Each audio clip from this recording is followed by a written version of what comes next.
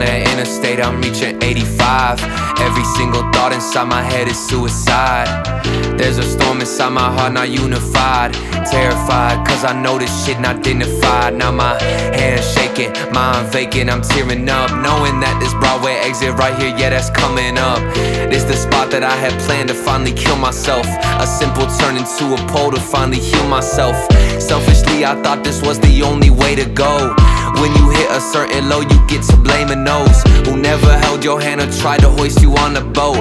So oftentimes that kid slips and then he's left to hope.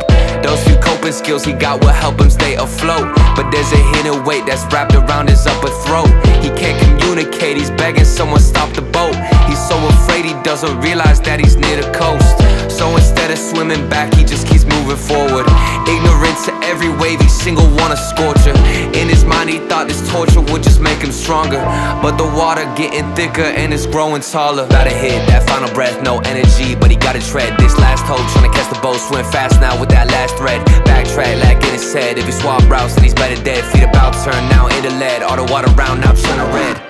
Yeah, this is a story stuck inside my head, it's everlasting. About this kid who drowned himself, emotions what he masking. Couldn't face his problems, so the motherfuckers stacking. This the shit that happens when depression catch you lacking. Now I'm back inside the whip with music blasting. On the night I'm trying to get this Civic crashing.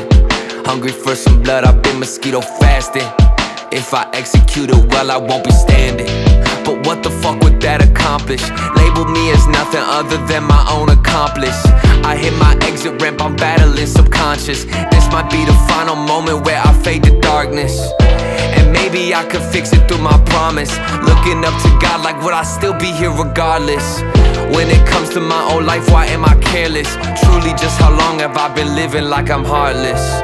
And of course, I get no answer back. I check the clock, 2 on the dot, I'm perfectly on track, yeah.